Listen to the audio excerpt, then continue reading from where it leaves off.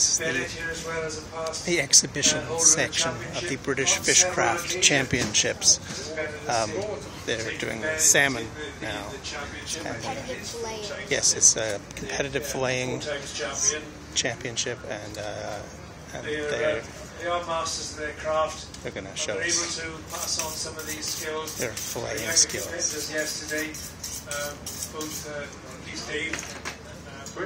Terry was competing yesterday. Dave was yesterday. I know Terry's hoping to judge next year. What are we going to do then, Terry? You're going to do this as a double act? Yeah, You're going to do the same thing. Same sort of thing as how we actually fit it. It's not a race this time. It's a bit earlier. A bit early for racing. So we're going to take, first of all, we're going to take fillets from each of the fish. I've got to say, Dave, yours is much bigger. Well, thank you. From here I can see that. For goodness sake. No comment. No, I can't comment. So first of all, you can see Terry here taking cut down the dorsal fin of the fish right the way to the tail.